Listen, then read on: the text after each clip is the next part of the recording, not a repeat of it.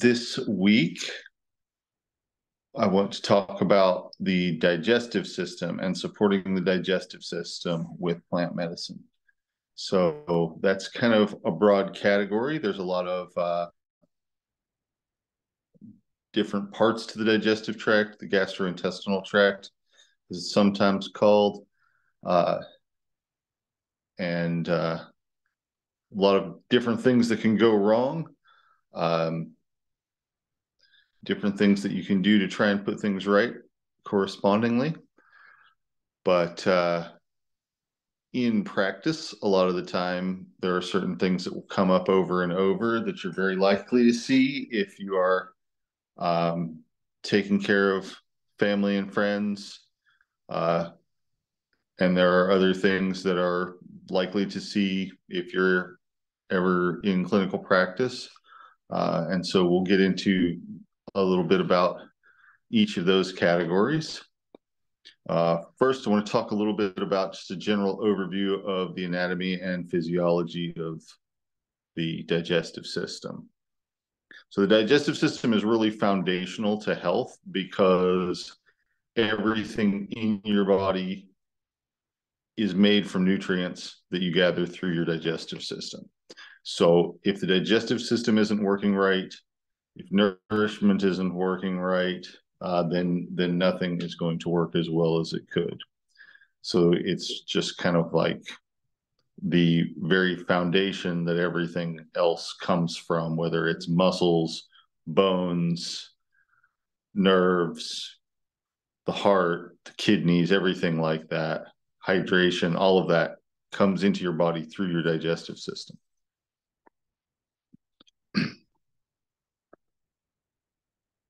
Typically, in the world of anatomy and physiology, people think of the surfaces of the digestive system as being an exterior surface of the body, which is not really how we usually think about it in common thought necessarily. So you might think of something as being in your stomach as being inside your body, but from a more technical perspective, it's actually still outside your body. It's just on the surface of your body that runs down the middle. Sort of like the inside of a donut hole is still the outside, still the crust of the donut. The lining of your digestive tract is not made out of skin, it's made out of epithelial tissue, the same stuff that the inside of your mouth is made out of, more or less, though arranged a little bit differently. But that's still considered a surface where your body is coming in contact with the environment, and specifically certain parts of the environment, like food that you have swallowed, water that you drink, that kind of thing. But that's still considered an exterior surface of the body. So when something is in your digestive tract, it's not necessarily considered to be in your body yet until it's been broken down and absorbed into your bloodstream. So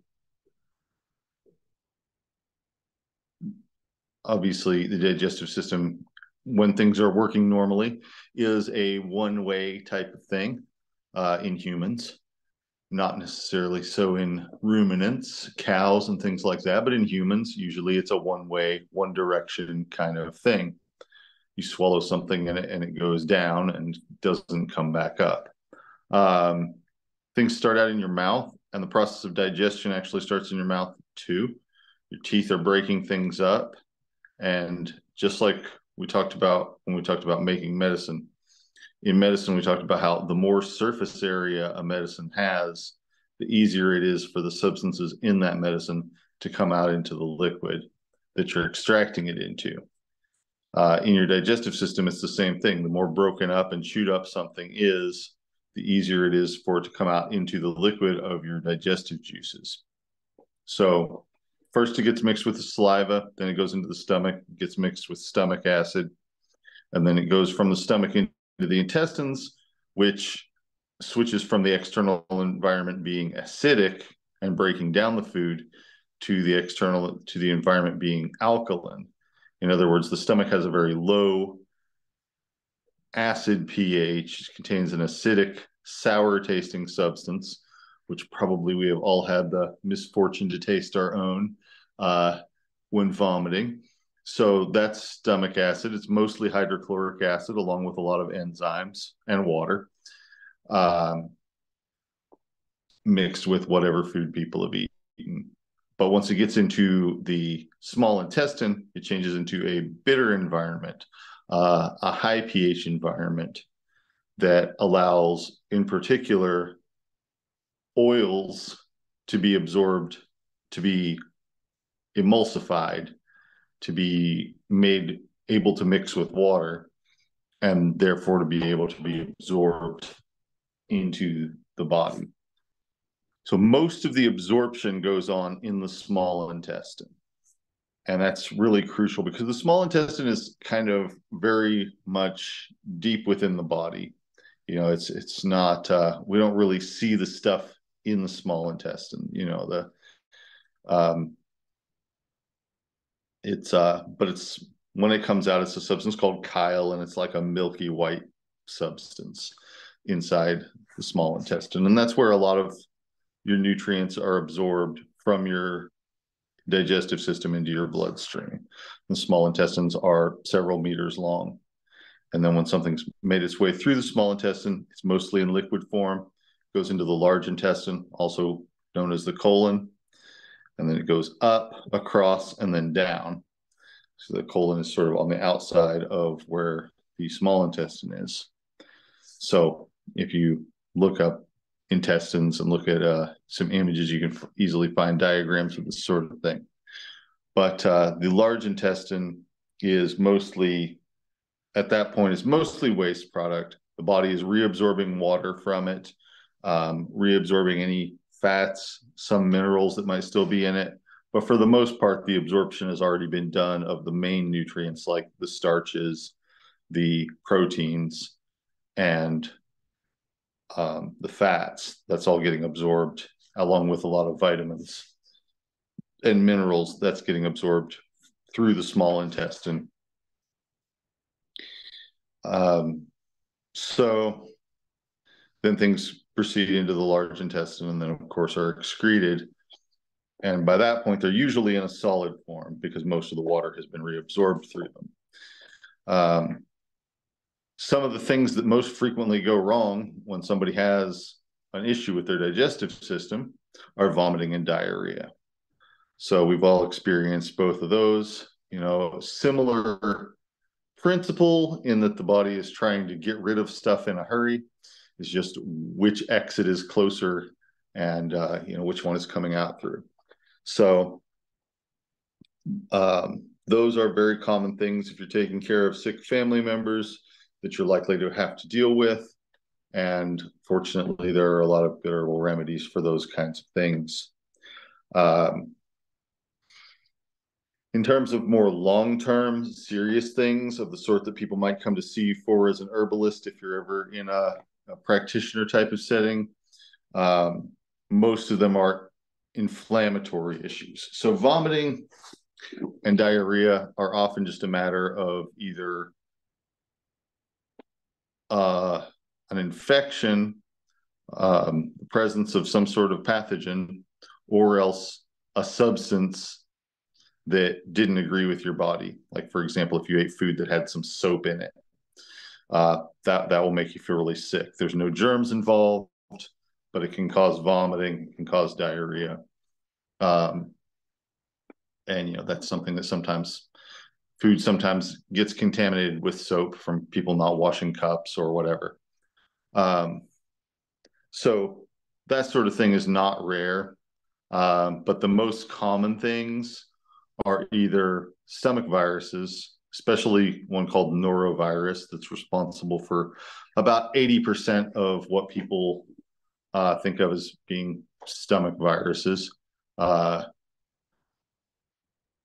or the bacterial stuff is often food poisoning. So, you know, food that has gone bad that might have something like salmonella or E. coli or something like that. Those can cause very severe bouts of diarrhea and sometimes nausea as well. So,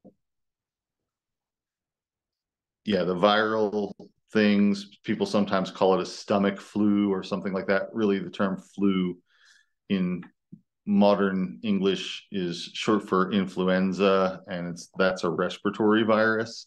But sometimes people call other things flu. But a lot of the time it's a virus called norovirus.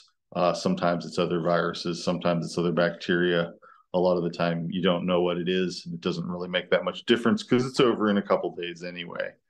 And that's the usual course of things when somebody gets a stomach virus or when they eat a food that's maybe gone bad or something like that, is that they have a few days where diarrhea and or nausea are really bad. And then, as long as they stay hydrated through it, they get better. Typically, this is not a dangerous situation for an otherwise healthy adult or large child.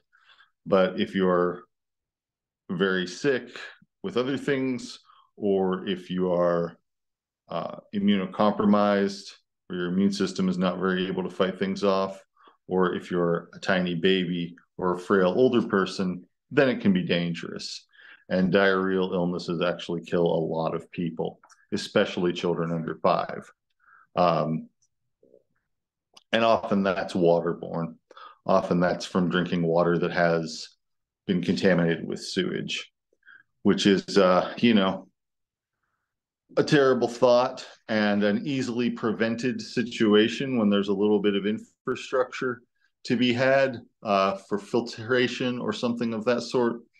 But sometimes there isn't. And so that kind of illness is very, very common, and deaths from it are a small portion, a very small fraction of the number of illnesses. But because that number is so big, the small fraction of it is a pretty large number as well.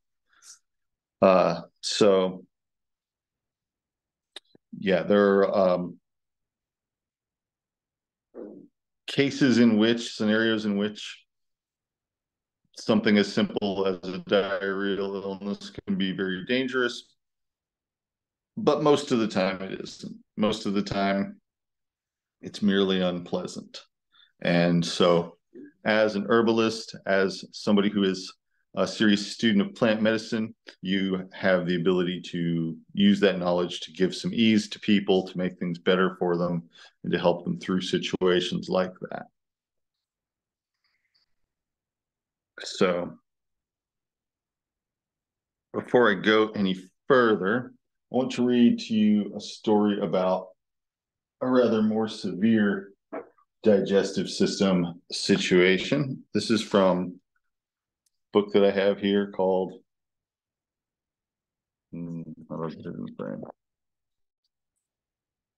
Historia Aliquot Medici Rariores, which is just some select unusual medical cases. And let's see.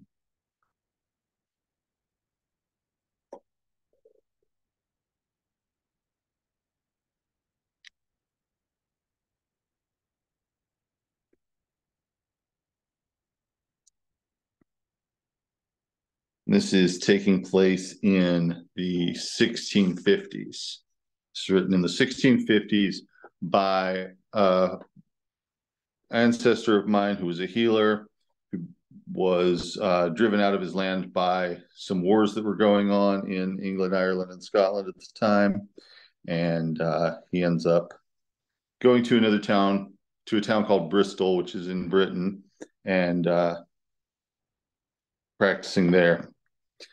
And so this is called ulcus abdominis intestina tum crassa tenua penetrans sanitatum. So abdominal ulcer penetrating the large and small intestines, healed. It's written in Latin. So I'm going to read it in Latin, and then I'm going to say what it says in English. Should only take a few minutes. Uxor Wassoni artificis horolagaria bristolensis, the wife of Wasson, the Bristol clockmaker. Timorum habuit ingentem in abdomine e region umbilici.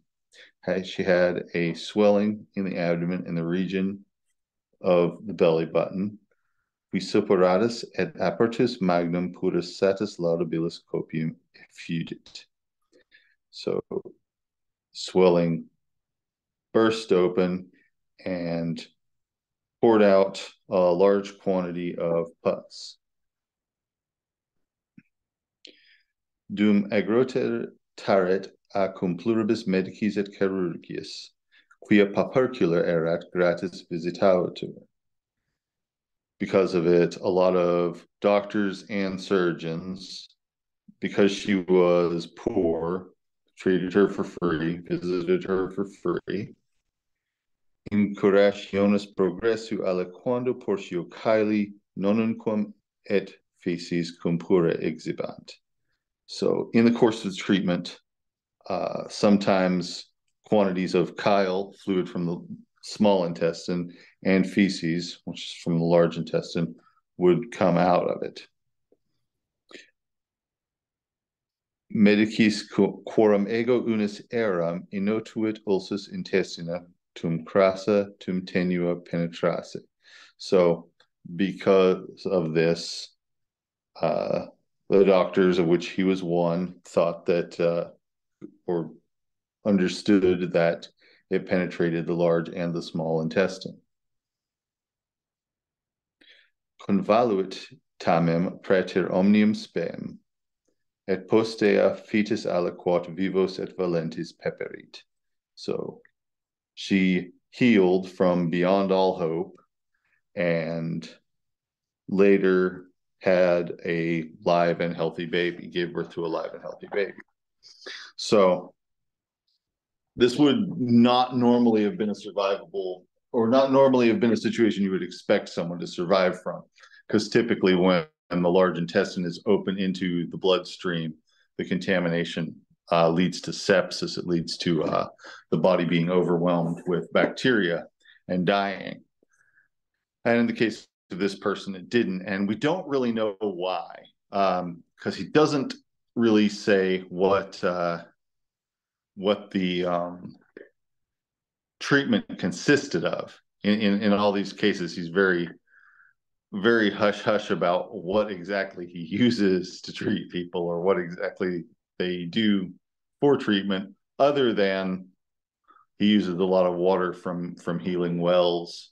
But besides that, he doesn't talk a lot about which remedies he uses. But I think what he mostly wanted us to know is that it's possible for there to be an ulcer that goes through all of these things, which we now know quite a bit about these, and certain inflammatory conditions will create what are called fistulas, which are sort of like tunneling that leads from the digestive system to the outside, and that it was possible for people to heal from them.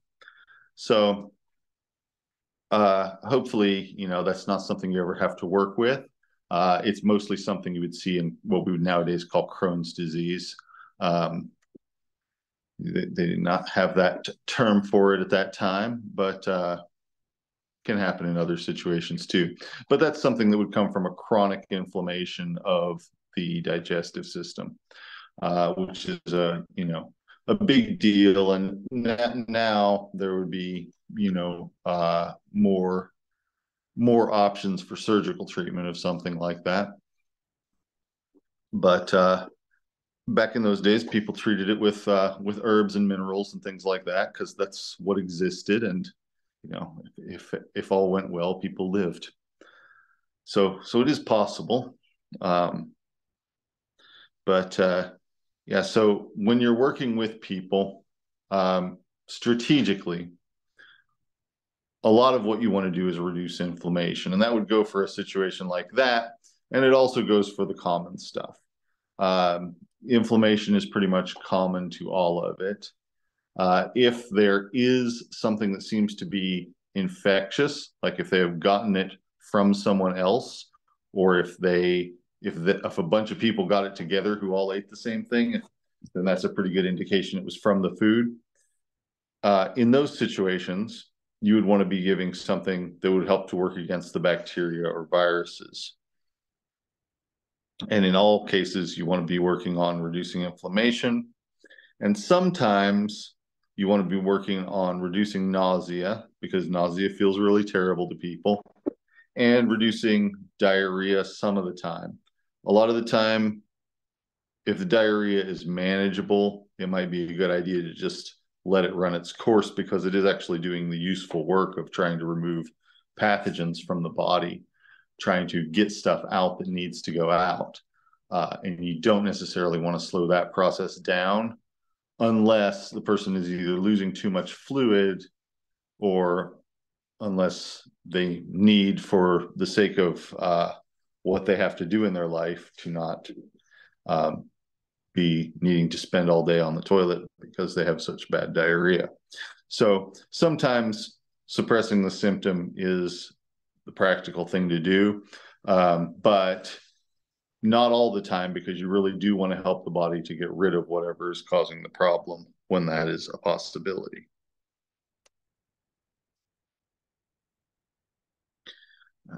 So, so nausea is the same way. You know, it is definitely in some cases working to get rid of stuff that is in the stomach. And this could be a substance that doesn't agree with somebody, especially alcohol. Alcohol is, you know, something that often is at the root of nausea for people, and that tends to be self-limiting. You know, it usually goes away in a few hours, so people usually don't worry too much about it. But it can also be, sometimes people get nauseous as a result of movement and disorientation from movement. Sometimes people feel nauseous for neurogenic reasons, you know, that maybe being anxious makes them nauseous. Motion sickness is kind of tied into the nervous system as well.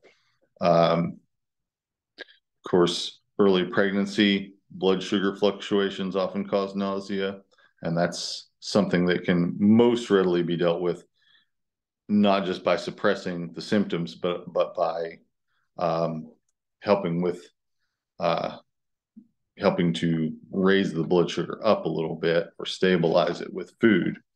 But if that doesn't work, then herbal things can be helpful too.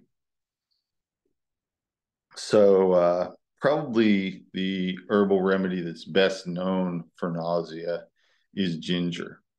And ginger is a really nice plant when it comes to that sort of thing, because it's pretty strong. You know, if you taste it, it's spicy. It has a powerful flavor to it. You can tell it's really doing something. It's usually effective, and it's very well tolerated and very safe. So, you know, people don't tend to overdose on ginger or really even have any bad side effects from consuming it. It has a very long and illustrious track record, which I'll talk about in a little bit. But it's a very well tolerated herb that's pretty decent for nausea. So that's something that is good to know about, and is something that a lot of people are already familiar with.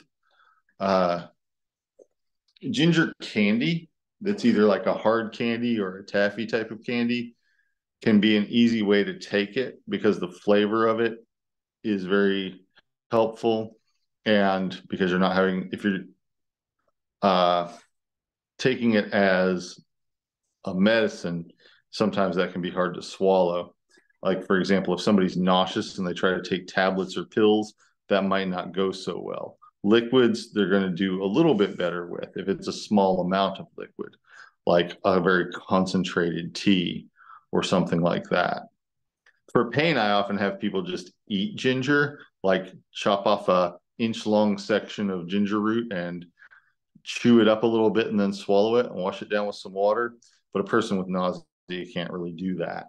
So one of the traditional ways that ginger is used for nausea is by taking powdered ginger, mixing it into some water, and then letting it sit for a few minutes while the powder settles to the bottom of the liquid, and then pouring off the part of the liquid that's not the powder and having the person drink that. That is usually a pretty strong, pretty concentrated way to take it. that doesn't require somebody to put a whole lot of fluid into their system, doesn't require them to keep down a lot of material, and is very texturally pretty neutral. So that's something that's a helpful way of doing it sometimes for nausea.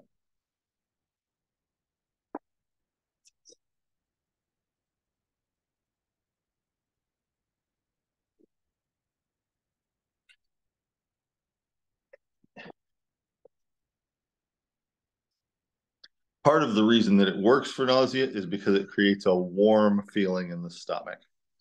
So warming things, including heat on that area of the body, are sometimes helpful for nausea.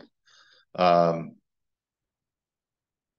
so those are good things to know about nausea. There are other herbs that are used. Of course, cannabis has become pretty widely used as a home remedy in recent years, and it's well known as a thing for nausea. Uh, on the plus side, it works without having to keep anything down. The person doesn't have to swallow anything. So for very severe nausea, which is often induced by medicines like chemotherapy, for very severe nausea, sometimes it's really helpful. Um, on the downside, it's expensive, it's potentially illegal, and it does tends to uh, affect the way that people feel, make them feel high, make them feel sometimes paranoid or whatever. So those are, some pros and cons of that particular type of treatment to weigh. Um, Another herb that I like pretty well for nausea is lavender. Lavender is calming and it's soothing. So it will soothe the stomach, and it's a little bit warming in a different way than ginger is. It's almost like it's warm and cool at the same time. Um, but it has like a minty spiciness to it. And in addition to its aromatic character. So it tends to soothe and calm the stomach if the stomach is feeling queasy, quivery, tight, that sort of thing. So that can be a really good thing for nausea in some people. Some people like mint for nausea. I find that peppermint for nausea is kind of hit and miss. In some people, it does feel soothing to them, and then in other people, it makes it immediately and dramatically worse. And sometimes it can be hard to tell which of those outcomes you're going to get. Hang on just a moment, I'll be right back.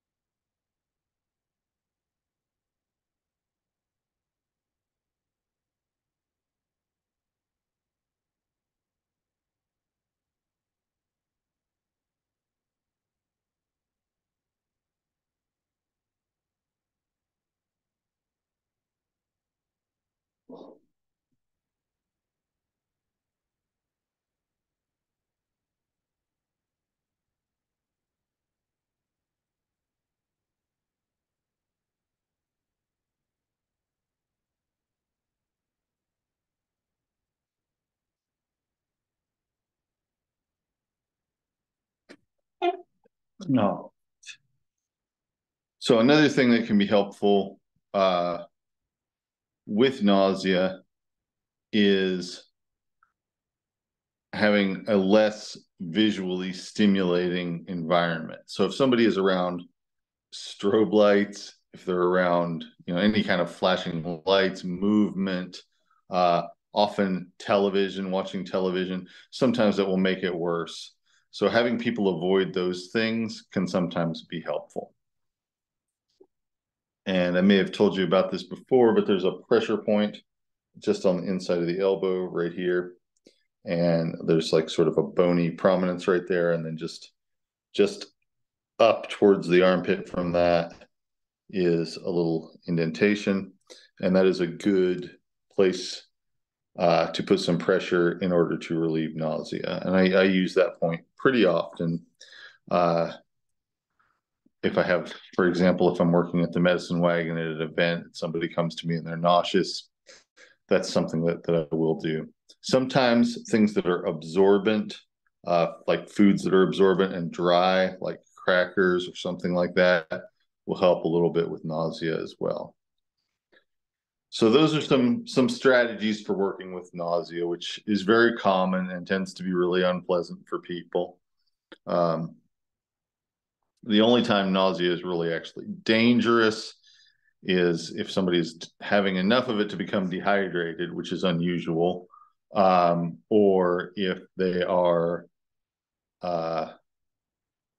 impaired enough that it's hard for them to be fully awake, and then they're at risk of inhaling it. So, if someone has taken, for instance, opiates and alcohol and they're vomiting, but they're not fully awake, then that can be a dangerous situation. But for the most part, nausea, uncomplicated by other situations, is not a dangerous situation. It's just really unpleasant.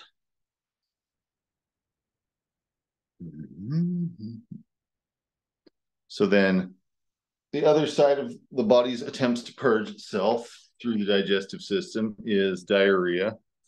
And like I said, there are a lot of different remedies for it, but there are a lot of reasons to let it run its course too, which, specifically is just that the body is trying to get rid of something in a lot of cases. And this is only true in cases where it is a short-lived new thing, where it's an acute situation that has just come up. Someone has gotten sick or they've eaten something bad and they're having a lot of diarrhea. It's not the case in something like inflammatory bowel syndrome, where someone has diarrhea all the time. In that situation, there's just inflammation and the body is running fluid through it, but there's nothing for it to wash out. But if it's, foodborne illness or waterborne illness, a lot of the time there will be diarrhea that's just happening to try and wash out pathogens. Some of those include E. coli and Salmonella. Like I mentioned before, Clostridium, including Clostridium difficile, which is an infection that people often get after taking antibiotics, or Clostridium botulinum, which is another food poisoning organism that can be very dangerous. So those are some of the different bacteria that cause diarrhea. There are also viruses as well. And sometimes it's really not any of those things. It's just that maybe the body has encountered some substance that it doesn't really like, that doesn't feel good to it, and it's trying to get it out of there. So staying hydrated and having adequate electrolytes is the most important thing. And of those, the hydration is by far the more likely to get thrown off. People can lose a lot of fluid through diarrhea. And so it's something where, especially if it's accompanied by nausea and the person might not feel like drinking fluids, it's really important to keep an eye on that and to try and have the person drink fluids if they're at all possible, if they're at all able to, even though they might feel disinclined to. So sometimes treating nausea allows you to keep a person hydrated, and that can be pretty important. Nausea can also be dangerous if it goes on long enough. as well if someone is becoming malnourished because food is not feeling good to them. That's definitely a thing that happens. But in terms of short-lived diarrheal illnesses, self-limiting diarrheal illnesses, astringents can be helpful. Astringents are things that cause tissue to firm up and tighten up, and they have a drying effect on the fluid-producing tissue in the digestive system. So, for example, oak is one that I use sometimes, and it will tend to slow the bowels down. There is a remedy that I have here that is syrup made from the roots of blackberries, and that is really good for that particular situation. It's if you get too much oak, it will make you feel nauseous because it's making your stomach feel too dry inside, and so your body tries to purge it.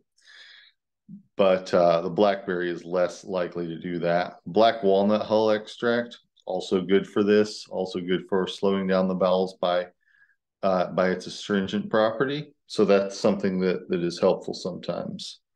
There is also soluble fiber. You have to get a lot of soluble fiber in order to counter diarrhea. But if you get dry soluble fiber, like raw oats, for instance, it has a lot of ability to absorb water, but you're not taking it in a form that already contains a lot of water. And that will help to absorb the water that's already in your digestive system. And that can be a really helpful thing for helping the stool to have some form to it and to move through the body more slowly, which is, of course, allowing you to get out more nutrients and also probably making it a lot easier to do things like drive somewhere or be at work.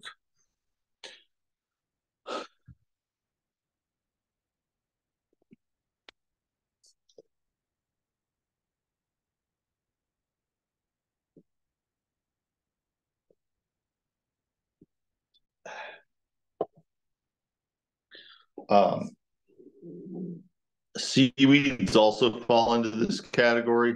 And all of these things that contain these soluble fibers that have like a slippery texture to them, they are what we might describe as amphoteric, meaning that they can help the bowels to move and they can also help to slow them down depending on how much water you take with them, because they absorb water and in so doing turn into a slippery type of substance. And that goes for the oats and it goes for the seaweed and lots of other things. Rice, for instance, corn, meal. These things will all absorb a lot of fluid and will help to create a certain texture of stool that's not completely liquid. And so that's often a better thing to do with the digestive system rather than just putting in something that is completely suppressive to peristalsis, that's completely drying, like the oak or the walnut would be, or the blackberry roots. In addition to that, to those strategies, there are also things that actually greatly decrease the movement of peristalsis. And this would especially apply to things in the poppy family. For example, opium poppy does it, but that's not so easy to get. But California poppy is another one that has this property as well. The wood poppies, which grow in the woods here.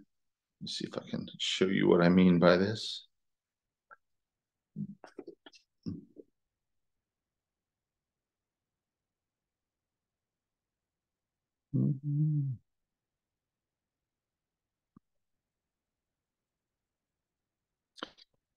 These are wood poppies, and they're very abundant in our woods in the springtime.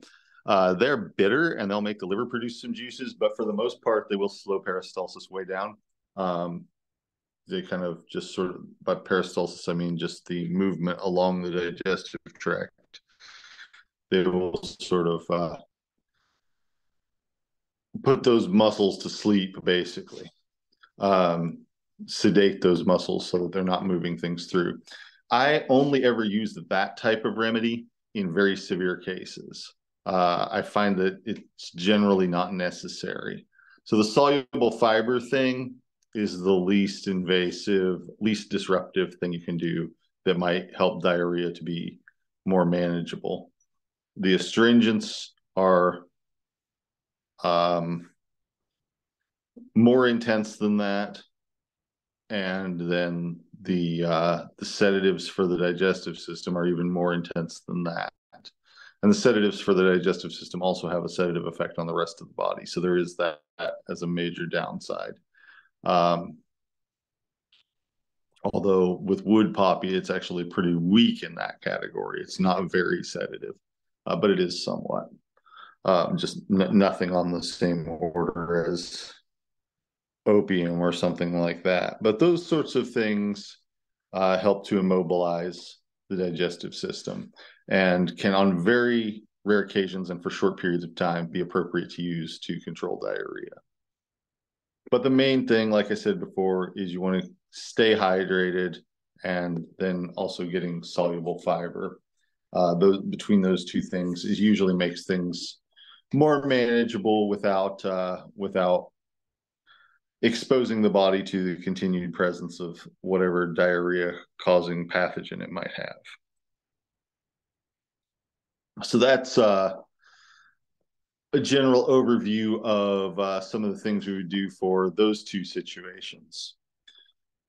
Another situation I want to talk about, and there's a lot more that could be said about the digestive system, but another situation that I want to talk about is inflammation in the digestive system. A lot of people are out there walking around with a lot of inflammation going on in their digestive tracts. And a lot of the time we don't know why that is. And we have names for certain patterns that are recognizable, like inflammatory bowel syndrome or Crohn's disease, but it's not necessarily the case that we know why they're happening to that particular person or anything like that. We just, know what it is based on clinical presentation. But both of those situations and many others involve serious ongoing inflammation to the digestive system, which often results in a lot of pain, a lot of missed days of work and productivity, a lot of suffering, and sometimes leads to malnutrition and can sometimes, in the case of Crohn's disease, can sometimes lead to the sort of side tracks or fistulas like what we heard about in the Latin case here. So reducing that inflammation is really important if that's going on. And to refresh from the inflammation, when we talked about inflammation, some of the things you'd be looking for would be swelling, pain, hotness, redness. So often not all of those are present because, or at least not all of those are observable because it's deep within the body. Certainly there would be no redness anywhere that you could see. But pain is very frequently the case. Excessive movement as a result of the pain is also a big part of it sometimes too. Swelling, bloating, distension of the abdomen, very common in those types of scenarios. So that's a part of it as well. And then, disruption with bowel regularity, where people are sometimes having long periods of time with no bowel movements, or sometimes having a lot of them in short succession and at unpredictable times. So those are all things that you would look at that would be signs of inflammation. And of course, there's inflammation with short-term sicknesses as well, but if it's something that's been going on for a long time and doesn't have any obvious cause, then that's a little bit of a different situation. So some of the things we would do for that would include Well, basically, when I have that situation, the first thing I like to do is give the person a combination of different anti-inflammatories. I'll often use multiple different anti-inflammatories that are from different parts of the plant kingdom. So, for instance, I often would use turmeric, and I would often use that along with wintergreen, and sometimes I would also include something like frankincense or trillium. And these are all different plants that have anti-inflammatory properties, and they're different types of anti-inflammatories. So, for instance, the trillium is a bitter root that contains steroid type anti-inflammatories in it. The wintergreen is an aromatic leaf that contains salicylates, the same types of things that are in willow leaves and bark, or violet leaves and petals. Frankincense is its own thing. It's aromatic. It contains some substances that are unique and novel and anti-inflammatory. So combining things like that so that you have the most chances of disrupting the inflammation because you're hitting it with multiple different strategies for reducing inflammation is the approach that I usually use in that situation. And it usually works. It doesn't work all the time, but it usually does. A lot of people recommend elimination diets for bowel inflammation, and that can be really good if you ever find yourself having bowel inflammation that's going on for a long time. Cutting most foods out of your diet, maybe even just going down to a couple of things like chicken and rice, and then slowly adding things back in to see if anything caused a specific problem. The downside to that is that often you don't find anything, and that can be frustrating. And that if you're trying to get someone else to do it besides your own self, it can be very difficult too.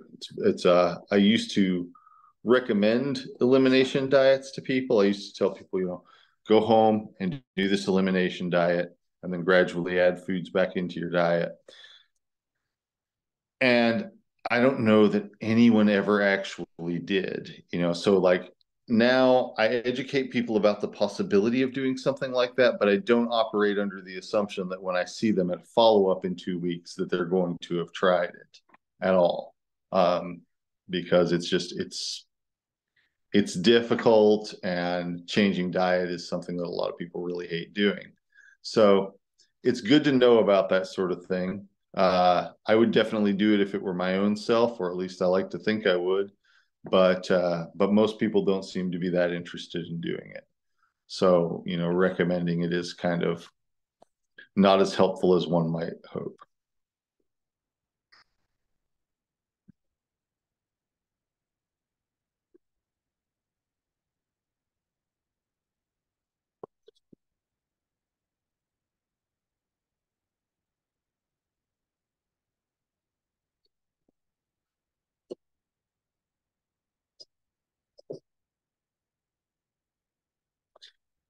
Um, so another very common scenario that we run into with the digestive system is indigestion, sometimes also called dyspepsia, when there's pain, reflux, burning sensations at the upper part of the stomach, or in the upper abdomen. And this ties in with heartburn and GERD. And these are very common situations for people. They become more common as people get older. But they're not unusual in younger people either. And there are a number of things that can be going on that can contribute to this. One of which is sluggish bowels. If somebody's constipated, it often makes it so that they have reflux and indigestion. So dealing with that, if it's an issue, is something that can be pretty important. Sometimes it's just that the body is not producing enough or a good enough quality of digestive juices. And so it's trying to make up for that by churning them around more, stirring the pot more, sort of. And so a lot of the over-the-counter things for this would be antacids, things like calcium carbonate that just inactivate stomach acid. And that is one way to do it, but it only works for a few hours and then it's often back. So another thing you can do is actually the opposite of that, which is to increase stomach acid and hopefully get better quality of stomach acid. Before we talked about bitters and how those can be helpful for digestion, and that applies to this situation as well. Licorice is something that is very often helpful. Have it in a jar that says mullein, which is kind of weird, but this is a licorice extract, and that helps with pain and cramping in the stomach. Helps to get things to move in the right direction. There are also some herbs even like lemon juice that will help with that. Apple cider vinegar is a very common remedy that people use for indigestion. And it usually works. Let's stick it over here now. But there it is, yeah.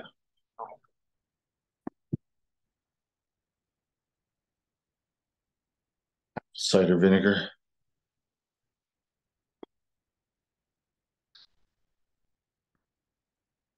So that's something that just a spoonful of that often helps with stomach acid and with indigestion. And, like I said, it's kind of the opposite strategy of taking an antacid, but sometimes it works better. So that's another very common scenario. Constipation is another really common scenario. And we've talked a little bit about that before. And, getting plenty of fluids is the most important thing.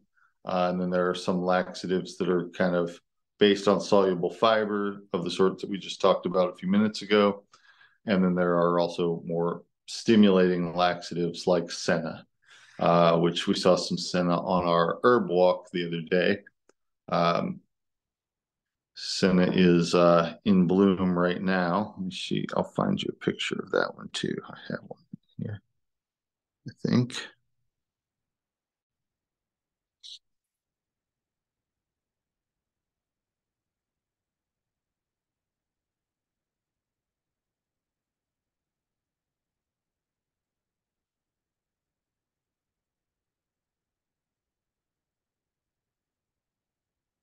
Hmm.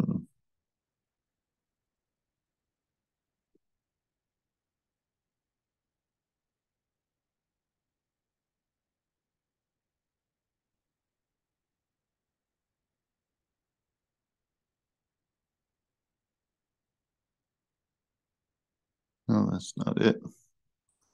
No, it seems like maybe I don't have it. But senna is blooming right now. It has yellow flowers.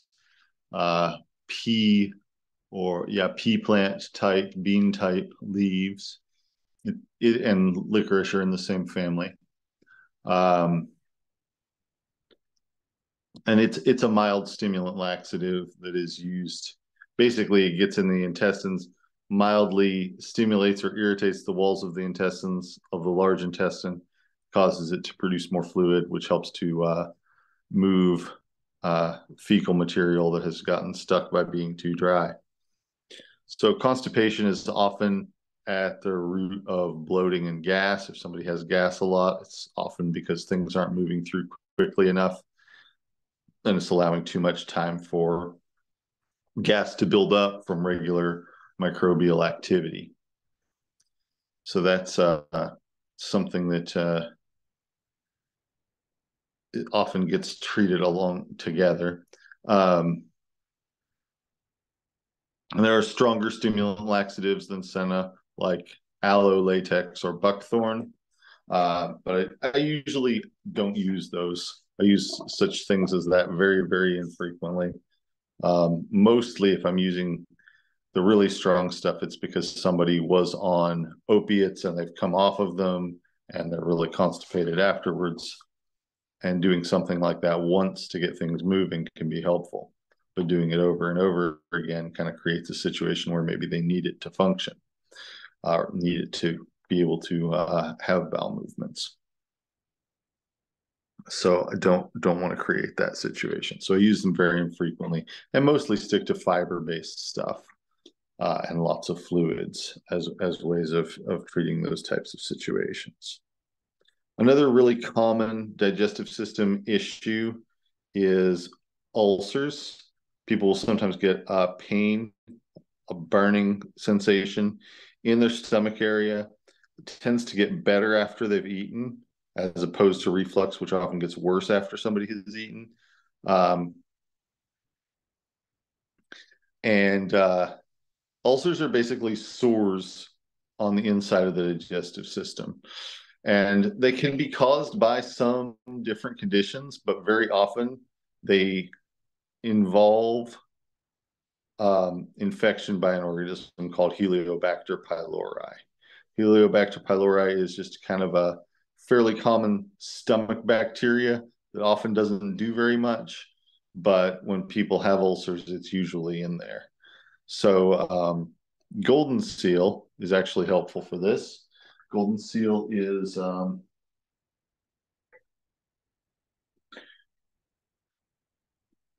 of the best known and best loved remedies here in Kentucky. It's got a very yellow coloring to it. And we saw a bunch of this out on the plant walk as well. Golden seal is an ecologically sensitive plant. It takes several years for it to grow to maturity and is very picky about where it grows. But if you have a well-tended stand of it, it can be a wonderful thing. And one of the wonderful things that it can do is help heal up ulcers. So if somebody has that type of situation, which sometimes shows up because of blood in the stool, sometimes shows up because of a burning pain in the stomach area that gets better when they eat. Either of those things would be a good reason to try some golden seal. Usually, dose I would use of that is about 3 milliliters at a time with water, and doing that once or twice a day. And usually that will take care of things in pretty short order. So those are by far not the only types of things that are likely to happen in someone's digestive system in your presence, or that they might come to you for help with, but those are very common situations: diarrhea, constipation, ulcers, indigestion, inflammation, and nausea and vomiting. So hopefully that gives you some strategies to work with each of those types of conditions. And of course, if you run into something that you're not quite sure what to do with, feel free to reach out to me. But those are some things that are likely to, if you end up doing herbal medicine for any size of a group of people, even if it's just your own household, you're likely to run into a lot of those types of things.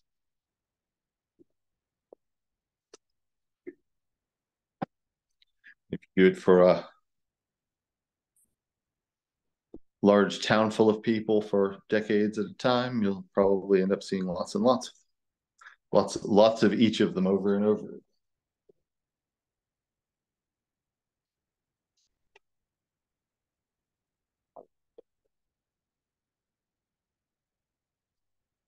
So give me just a minute and then I'll come back and talk about a couple of specific herbs for this week.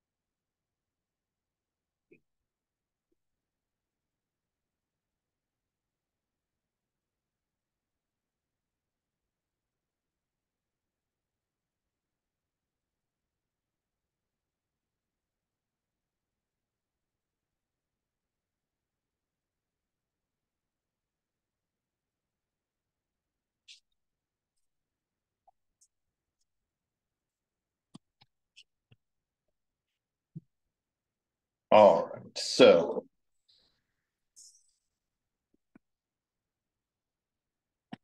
one of the herbs I want to talk about this time is ginger, which I've already mentioned as being a really common and really decent remedy for nausea.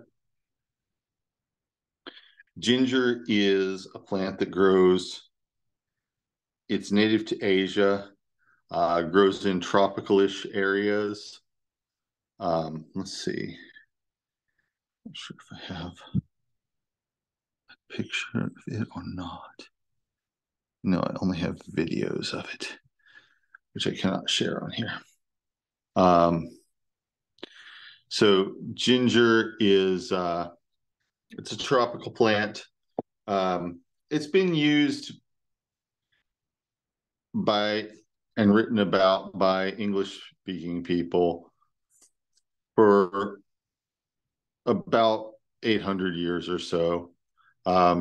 So trade routes of ginger as a spice have existed for a really long time, and it's been popularly used far outside of its native range for a very long time.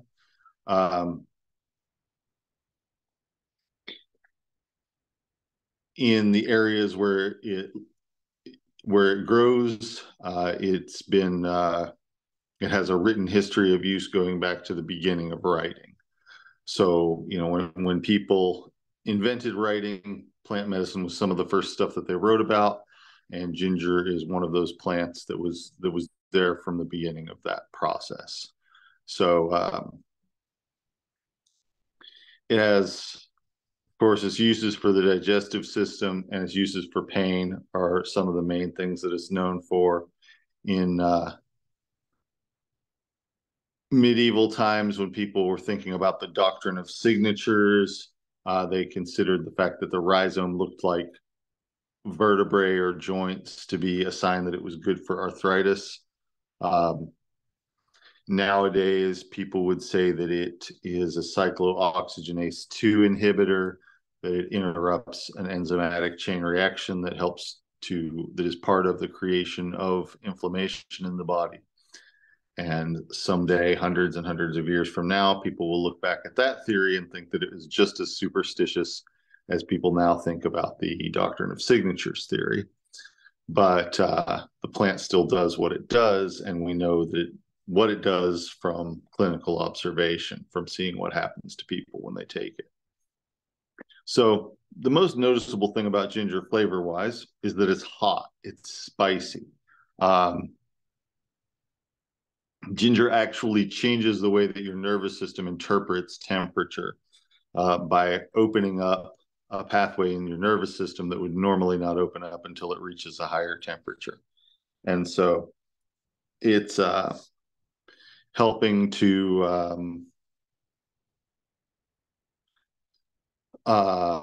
helping the body to perceive heat, to perceive hotness, and it's also opening up the blood vessels and allowing circulation to flow. So that's one of the wonderful things about ginger, is that it works on inflammation as well as stagnation. And as you remember from early on in this class, inflammation and stagnation are two of the main things that characterize illness, two of the main things that give rise to a lot of different types of clinical patterns of illness. So ginger is good for both of those things. And because it's a kitchen spice, or well, not really because it's a kitchen spice, it's more like the reason that it's a kitchen spice. It has a strong flavor, strong amount of medicine in it without being dangerous.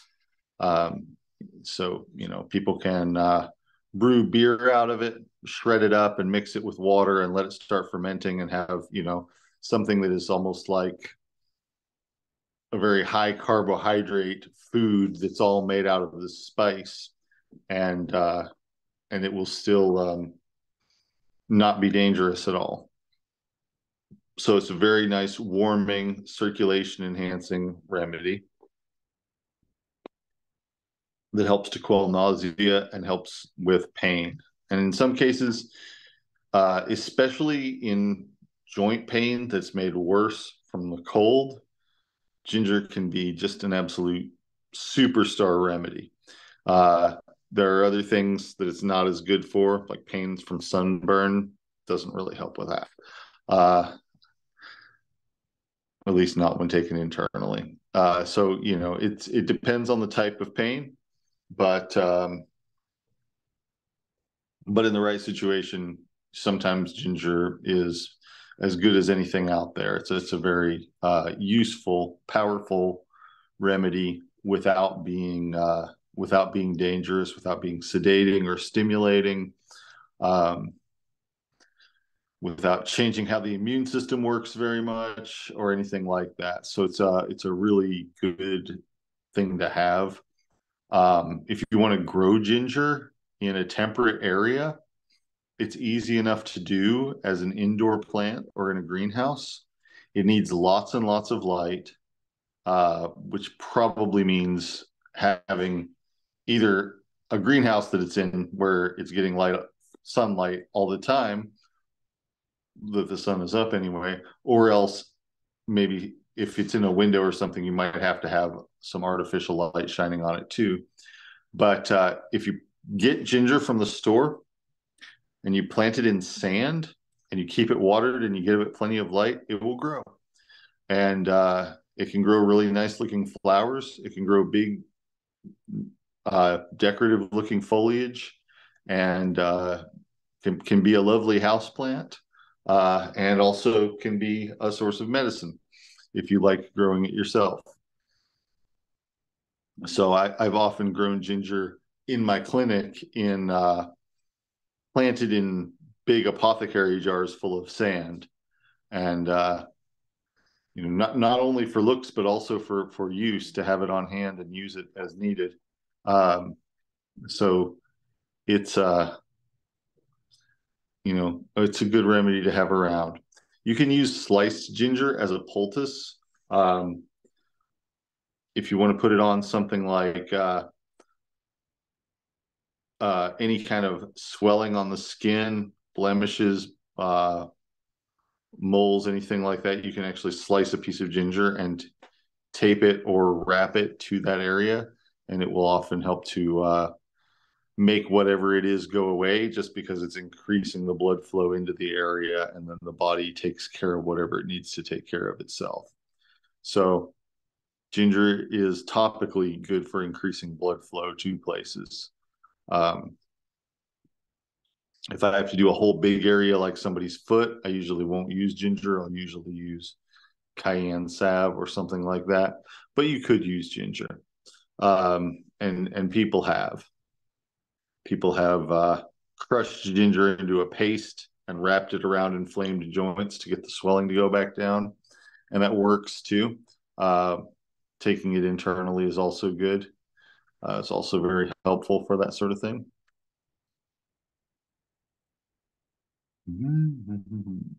So, uh, yeah, ginger is generally pretty readily available as a fresh herb because people use it in cooking.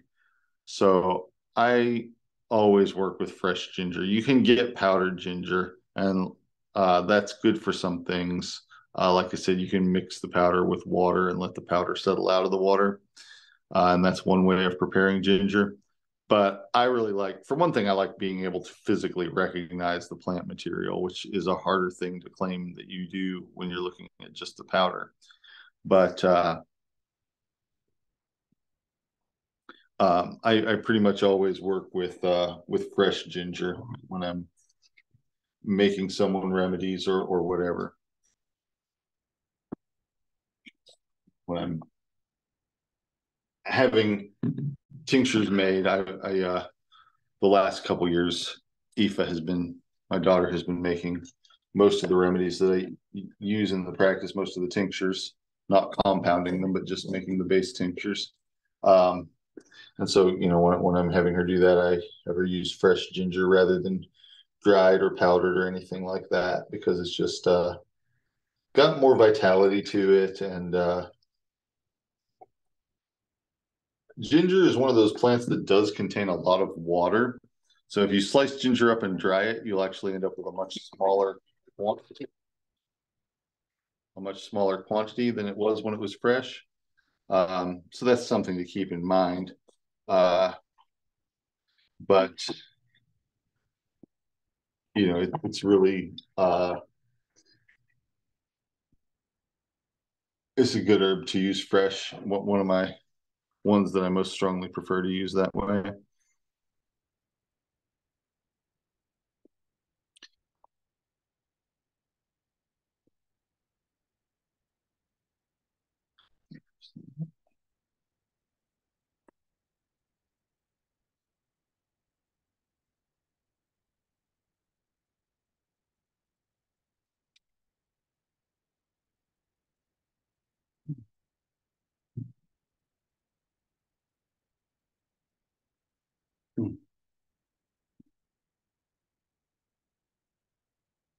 The other herb that I want to talk about today is slippery elm.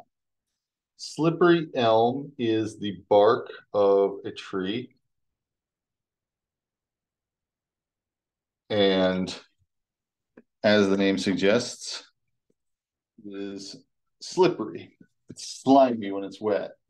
So usually, when people are harvesting slippery elm, it is not the outer layer of the bark, but it's the inner layer of the bark that's closest to the wood of the tree. And it's when it's freshly peeled, it's a white color, or just slightly off-white color. Turns more of a creamy color as it dries. Um, it contains a lot of polysaccharides, starches, that when they're mixed with cold water or hot water, but cold water is sufficient, they will create a sort of gelatinous type of substance. And that is what gives the plant a lot of its medicinal properties, is this gelatinous type of substance that is made from the bark. So it's really important to understand with this particular thing that harvesting slippery elm is a skill of its own. It's definitely this is a large tree, typically a full tree-sized tree, not a small tree shrub type of thing. If you harvest it wrong, you can kill the whole tree. And because a whole tree doesn't even contain that much bark, it's important to understand that a pound of slippery elm bark represents an enormous investment by the forest that it's growing in.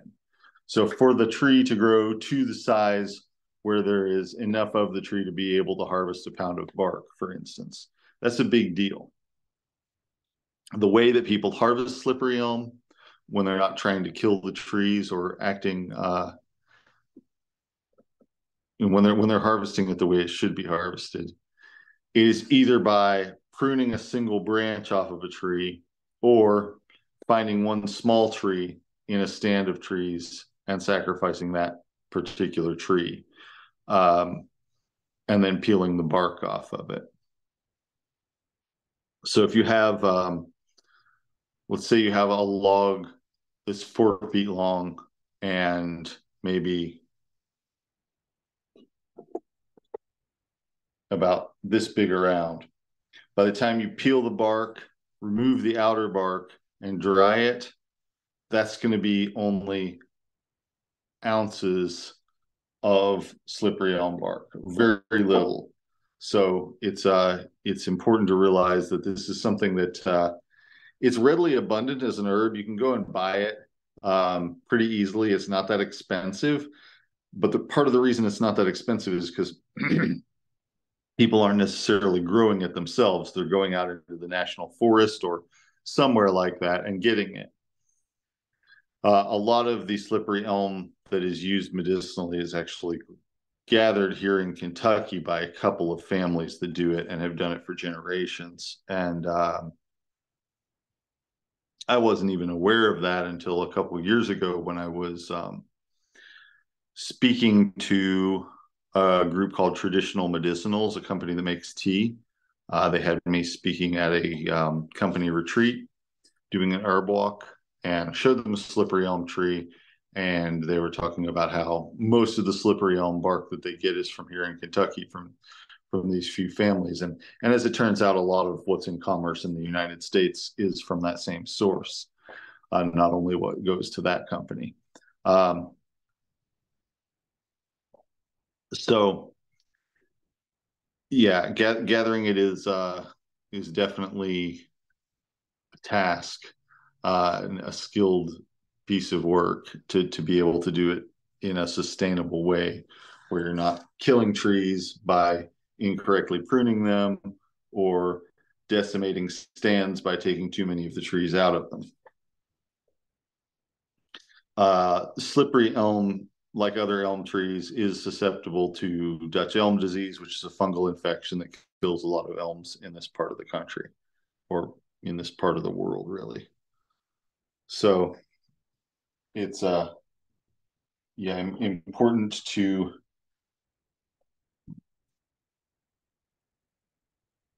be careful about it, and perhaps buy it from a trusted source rather than try and harvest it yourself. Um, unless you have a good place to harvest it from, that's a stand of plants that you feel like you can contribute something positively to and not just take from. Uh, so as far as its medicinal properties go, it's a little bit nutritive.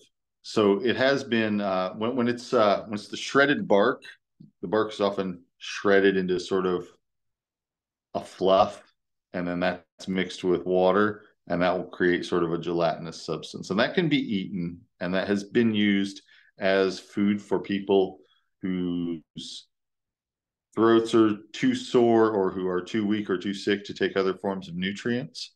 And that can be something you can do with that. Drinking it for a sore throat is the thing that I've used it for the most in my own practice. It's very soothing to the throat. It's mildly antibacterial. If somebody has strep, it does have some ability to make the throat a less welcoming place to strep germs. So that's a helpful property that it has, and it's soothing because of its texture.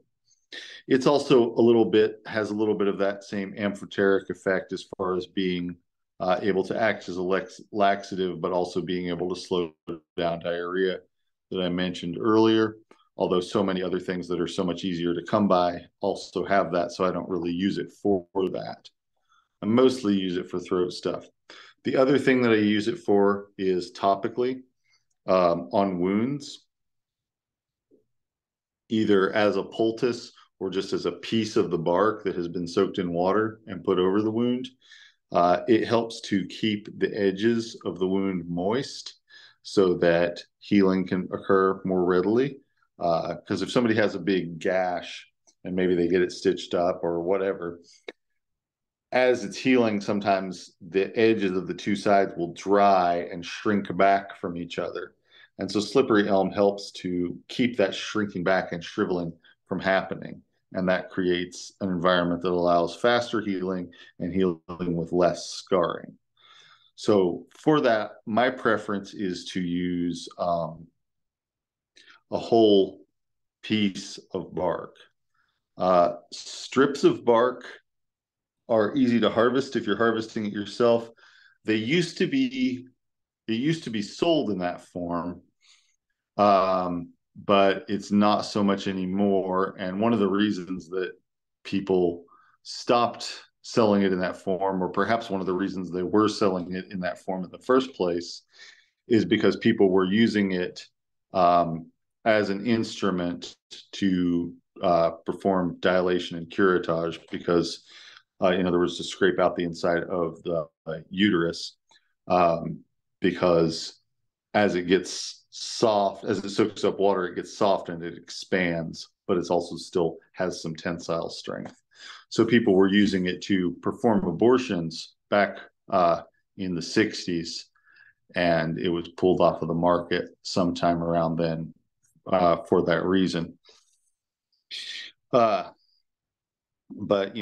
like I said, if you're harvesting it, and then after that, people just got more used to powdered and shredded herbs, cut and sifted or powdered herbs, which is how you'd buy almost any herb that you bought from an herb supplier like Frontier these days. hardly anything is like sliced or in strips or anything like that. In contrast to what you would see in, say, a Chinese apothecary or something, where a lot of things are cut in a certain direction or a certain way that's just sort of traditional and makes it more recognizable. But yeah, so slippery elm, if you're harvesting it yourself, you can peel strips of it off.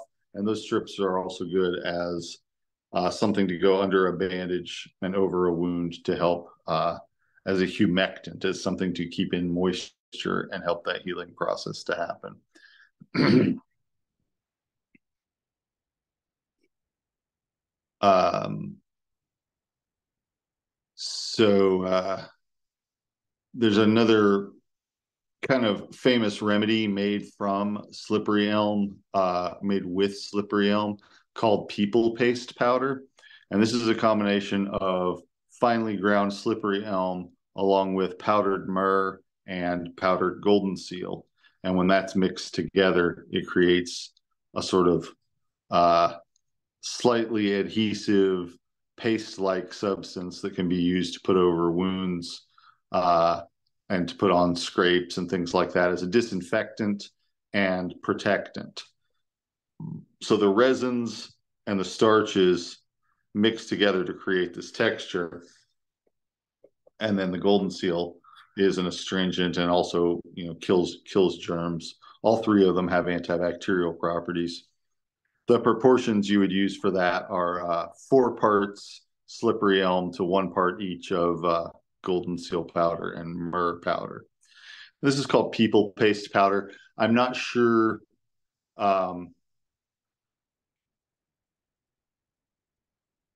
I'm not sure which it was. It came from an herb book that was popular in the 90s, which may have been called 10 Essential Herbs, but I'm not certain that it was. But it's not my original recipe. It's someone else's. And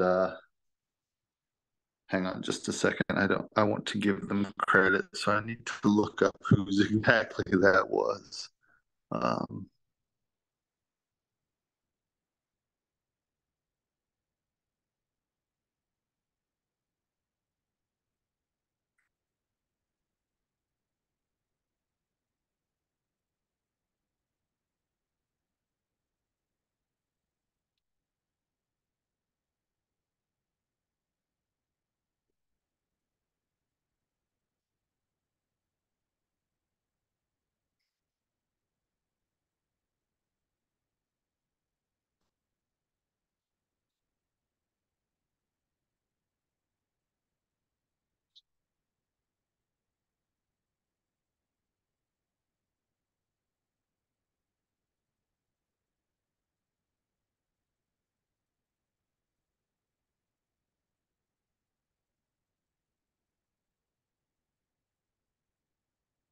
hmm.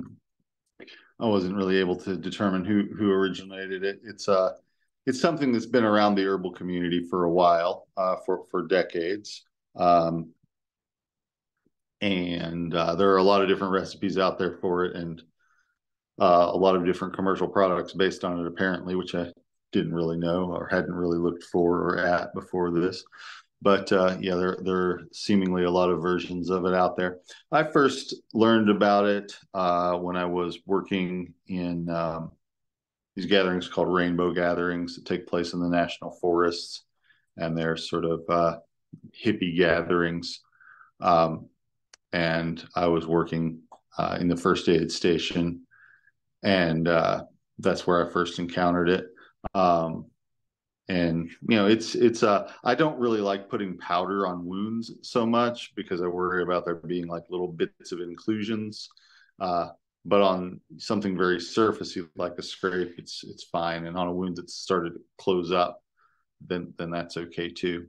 And just like what I said about laying a strip of something on, it will create an environment with some moisture in there, and it will also help to keep infection from setting in and create a barrier because it's like a paste that's caked on the area. It's going to create a barrier to keep outside contamination from getting into or on the wound. So that's a combination formula that uses slippery elm powder along with some other things. And it's another good way to use this plant. But like I said, in my own practice, most of the time when I use slippery elm, it's for a sore throat specifically because it's just really useful for that. And a really simple remedy that you can make is if you get powdered slippery elm and you mix just a tiny little bit of honey with it, um, until you get something that is a solid dough-like consistency, and then you can roll them out into little balls, and then the slippery elm will continue to absorb the water from the honey until you're left with like a little lozenge, a little round, hard piece of candy, semi-hard piece of candy that somebody can suck on that will help to soothe their throat. And so that's like that's called a pastille, that form of preparing herbal powders and honey to make a little dough ball sort of thing that can be used as a pill or as a piece of candy. Like that's called a pastille. And so slippery elm and honey pastille is a really good way to treat sore throat. Sometimes I would also combine an herb called stone root, which if you're going to use stone root, you just want to get a little bit of it in there to wet the substance before you add the honey in. And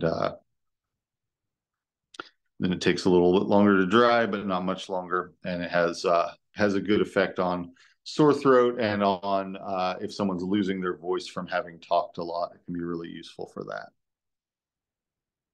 So that is another wonderful use of slippery elm. Now, the thing about slippery elm that sometimes people find objectionable is that it is kind of slimy.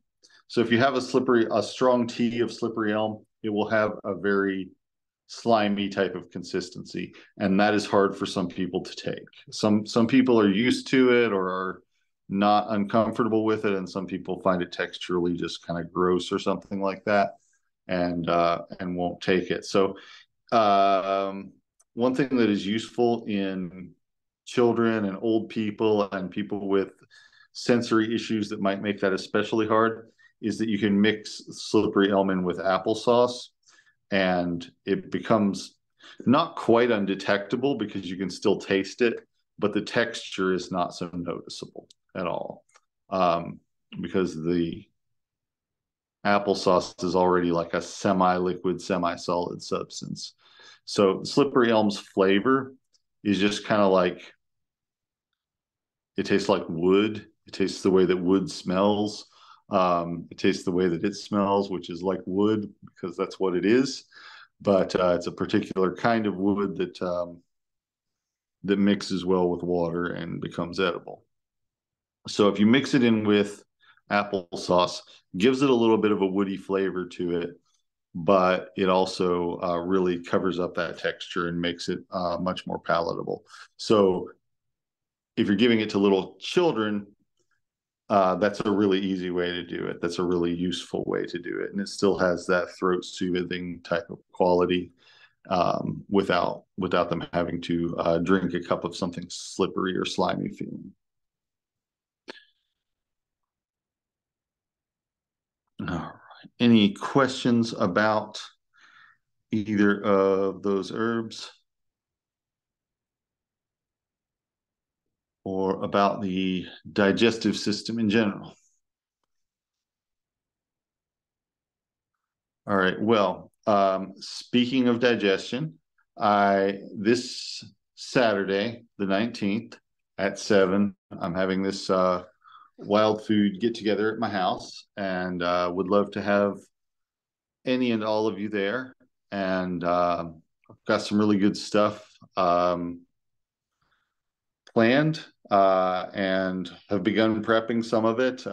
Planning on making some stuff with wild mushrooms and some stuff with wild greens. And it's if you like wild plants, this is a meal that's going to feature quite a few of them. And so hopefully some of you can come to it. And if not, maybe next time. We'll probably do something similar again in December, but it won't be quite the same because there's really not as much fun forageable food that time of the year. Well, hang on a quick second. This question of what type of mushrooms will you be serving? Let's see. I have I've been drying some that I've been gathering all year. So I think I have some black trumpet mushrooms that I'm going to use. I have some morels, and the morels I'm going to use along with some venison backstrap in a pie. And then I'm going to have mushroom stew that's going to have chicken of the woods. What else do we have? I think chicken of the woods, hen of the woods, oysters, wood ear. What else have I got? I think some lion's mane. Uh, Multiple different ones that are going to go in the stew, and then I think the morels are going to be in the pie, and then the black trumpets are going to be in with the roast. Porcinis, there's some porcinis also, and then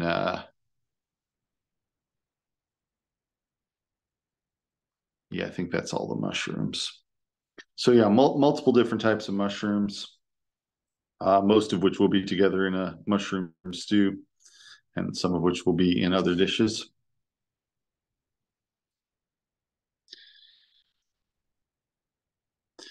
And yeah, so hang on just a second.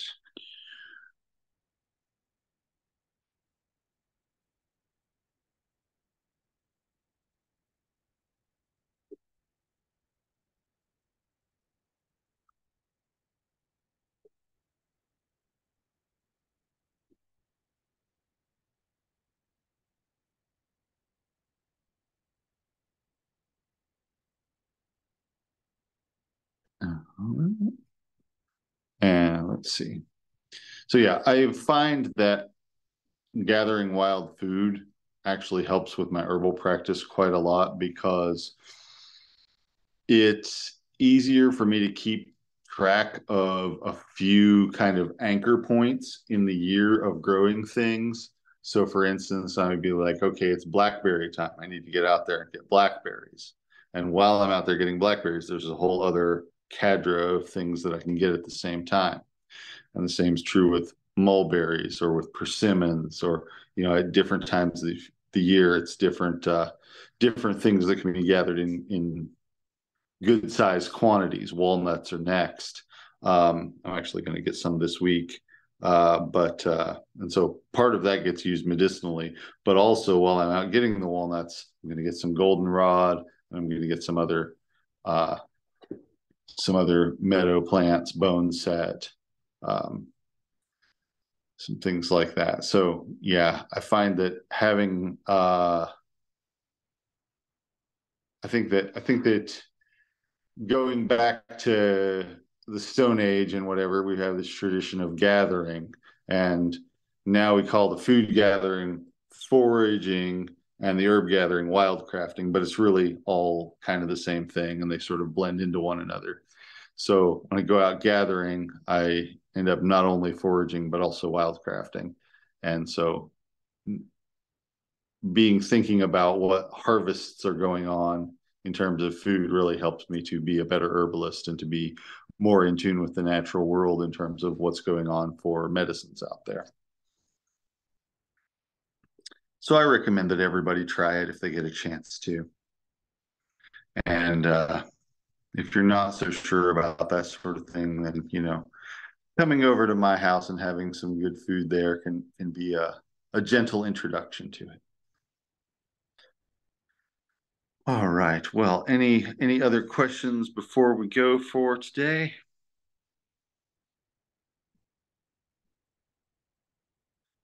All right. Well, thank you all for coming, and I will talk to you again soon.